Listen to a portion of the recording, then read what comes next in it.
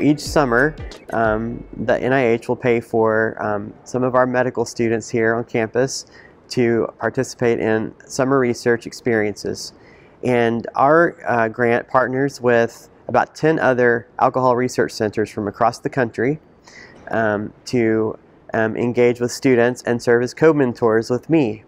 And so we've had a lot of fun in its first year and have partnered with a faculty member at Yale University and then one at Berkeley and UConn. It's just a lot of fun to get our students engaged with people outside of the school so that they can begin hearing about how others think about research and design and conceptualization of questions.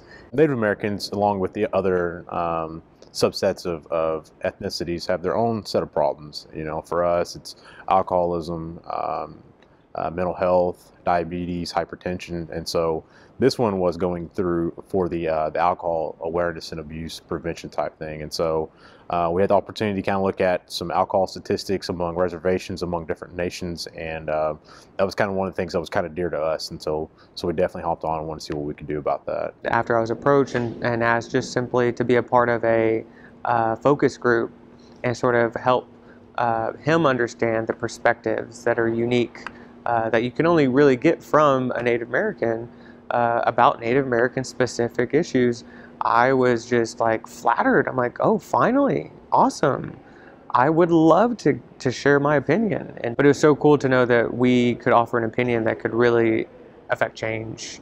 And it was what was going to be guiding his research proposal. We know that social media has its benefits. We found all the tribes that had Facebook, which is about 25, 26, and we just kind of scoured their Facebook post from the year 2019 to see if we could find anything that was health related or specifically anything that was alcohol prevention or awareness related.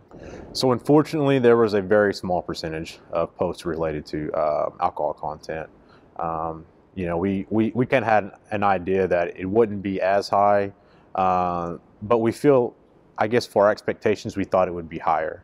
And so that was kind of a eye-opening experience. So Ian and I are currently working on a project on alcohol use disorder. We're actually looking at the proportion of sample demographics for each clinical trial. So we're looking at how many women are involved in these clinical trials on alcohol use disorder, how many people who are over the age of 65, how many people from racially and ethnic minority backgrounds are going to be involved in this.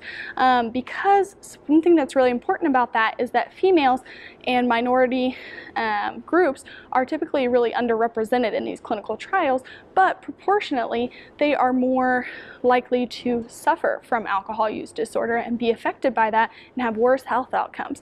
So if these projects are not having minority groups, they're not having older adults, they're not having females in them, then their results aren't really helping us because we're not able to use those for the population that is actually affected by alcohol use disorder. I think alcohol is such an important issue because it affects so many people, including Native Americans, and so having a better understanding about alcohol and its effects across any people group, I think, is beneficial.